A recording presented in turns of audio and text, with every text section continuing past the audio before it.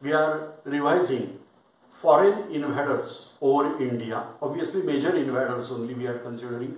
So first we are considering Persian invaders. They are Achaemenid dynasty, or that is called as Achaemenid Empire. So they invaded India first time in known history. There were two invasions, one through river Indus and second through Khyber Pass. Then onwards it was Greek invasion period, where we are calling them as Yavan.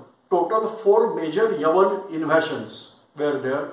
The first one, that is Alexander, defeated and went back from river Indus, that is Sindhu river.